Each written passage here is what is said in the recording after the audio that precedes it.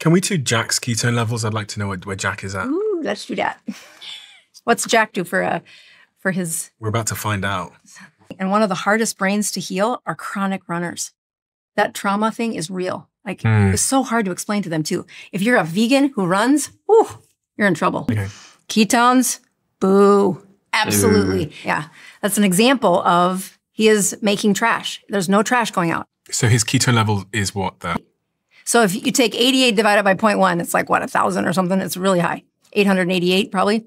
That is a lot of trash being made. Do you want to say that to his face? I mean, I feel like... I just think that when Peter Attia did that and said, oh, I had no idea. I'm like, you could have. Just check this first thing in the morning for 5 days.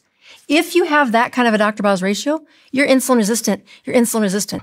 His ketone levels are 0.1. So he's basically running off glucose. All glucose. And so why is that happening? When I did this keto test with most of the team here, they were all around that region. They were in the region of 0.1 ketones in their blood to 0.3. Welcome to my clinic in 10 years. That is trash being made, never being taken out.